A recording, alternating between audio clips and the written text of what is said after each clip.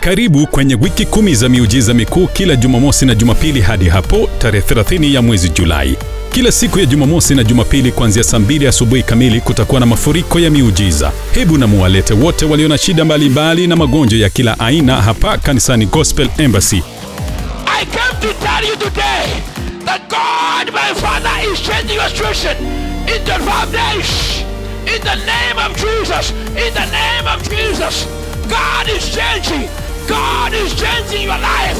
He's changing your situation. Na hakika yake watapokea uponyaji papo hapo. Sikiliza, wale wote ambao pesa zao zimefungwa na ibilisi zitafunguliwa. Naam, wale wote nyota zao zimeibwa zitarudishwa. Waliotasa watafunguliwa na kutasikika shuhuda za kipekee vinywani mwao.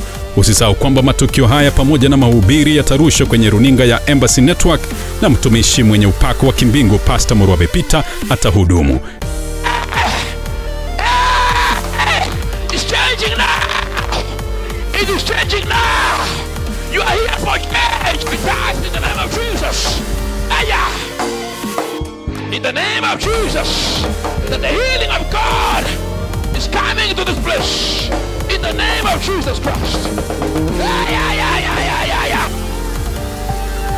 Natamka ushindi na baraka ya Mungu juu yako. Kila kasi iwe ni chochote ambacho shetani alifunga juu ya maisha yako, fungua leo. Ninafungua leo. Ninafungua leo kwa jina la Yesu. Ninafungua leo kwa jina la Yesu. Natamka ushindi.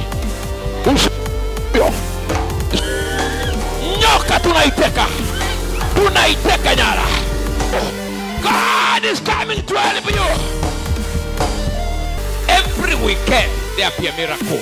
I say every weekend now. Next weekend there will be another miracle. The other weekend there will be another miracle. Baka weekend 10 kutakuwa na testimonies za kutosha hii kanisa kwa jina la Yesu.